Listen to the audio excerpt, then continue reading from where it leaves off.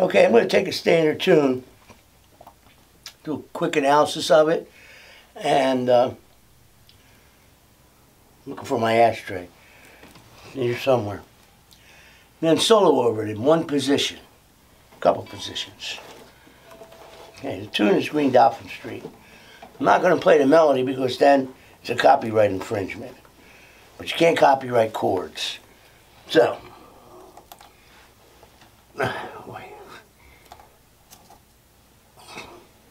very important tune. Here we go. C major. Playing C6 or C major 7. Then it goes to C minor. A lot of tunes go major to minor with the same root. Then it goes D7, E flat 7 to C. Then you need to turn around to 2. 2, 5, and C.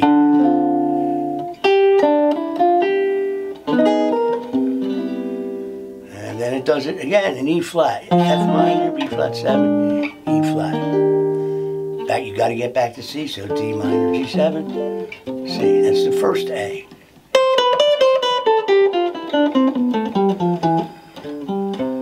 Right here, 7th fret, fingering 7. No, yeah, C. Major 7 arpeggio. What's the C minor? The most important note that changed is E to E flat, so we've got to find all the E flats. It's actually a B flat pitch collection, but I'm just lowering the 3rd in C.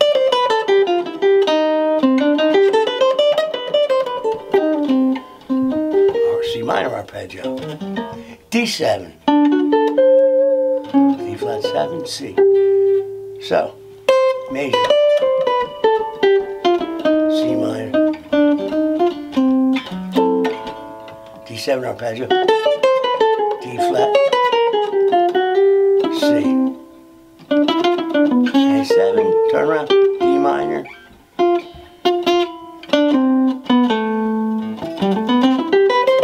To C. F minor's here.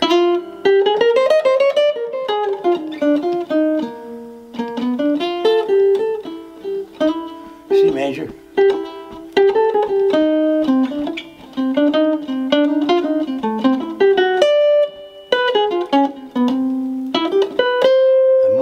Position. C minor 2, 5, and C. G7, C. F minor 7, B flat. E flat. D minor. C. Second half. Same. Turn around to 2. Now it gets tricky. D minor, C in the bass. B minor 7 flat 5, E7, then it does the same thing in this key, A minor.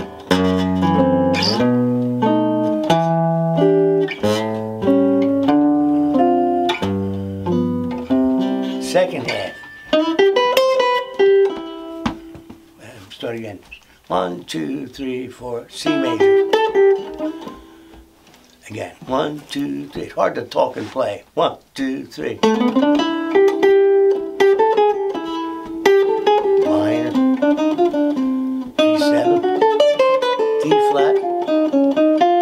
C major, turn around, D minor, C in the bass, B minor, E7, A minor, F sharp minor 7 flat 5,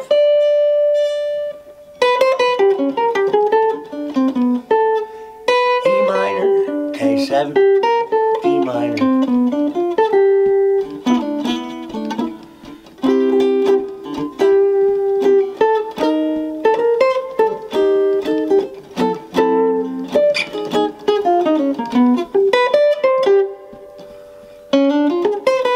G7, C major, F minor, E flat.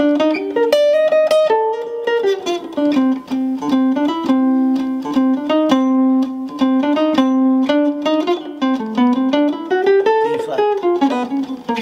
Very important. I'm going to play one line through 2 chords. D7, flat 7. Let's see.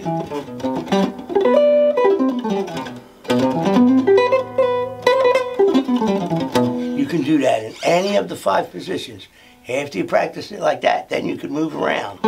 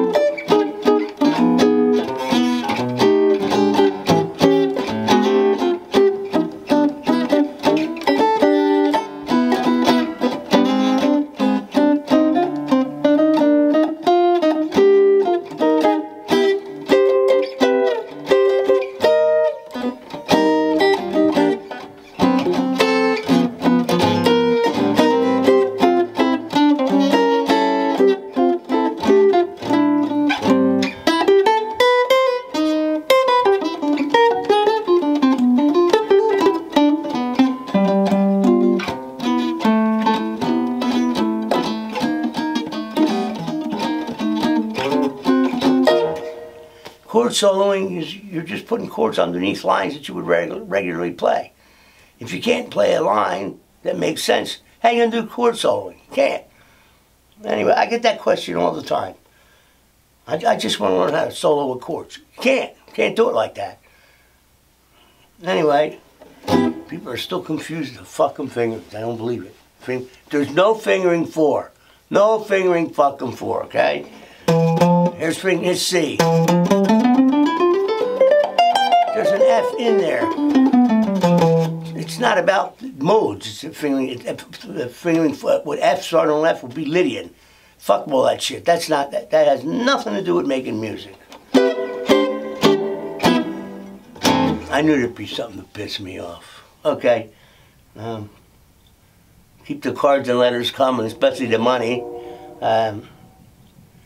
Hal, I won't say his last name. A guy named Hal made a very nice donation. Anyway, that's it. Arpeggios, somebody asked me about that. You just extract them from those fingerings, you know. I'll do more on that, different video. Somebody want to know how I did polarity. Was there charts? Not really. Believe it or not, me and Joe back, what we did was, this is kind of silly, we opened the real book just to figure out what we were going to play. Tune names of the tunes. So we found some that we liked, and then we sat at Joe's house and how are we going to do this, you know? I'm going to play the melody,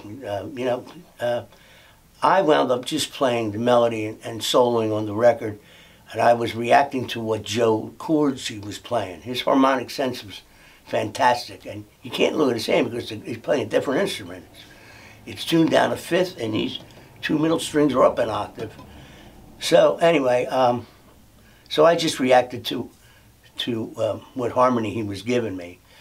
The only chart that I wrote, I think was an original tune. I don't remember it.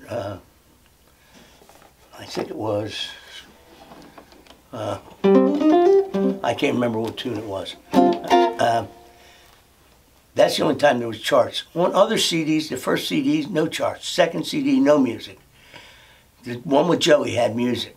I wrote it out, and then he tells me he can't read. But he had a great ear. He didn't need to read.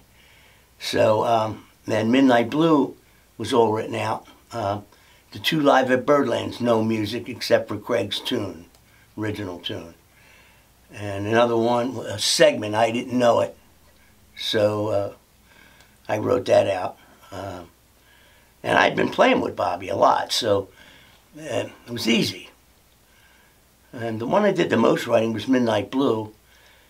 And at the end of the session, I don't know when it was over, I was so glad it was over, I left all the music there, so I don't even have it anymore. Which is really a shame, I wish I did. Anyway, okay, goodbye. I'm fucking done. I gotta smoke. Take it easy. See you later. Good guitar, man. It does have binding, it's just, can't see it because it's sprayed over it. Anyway, enough about this shit.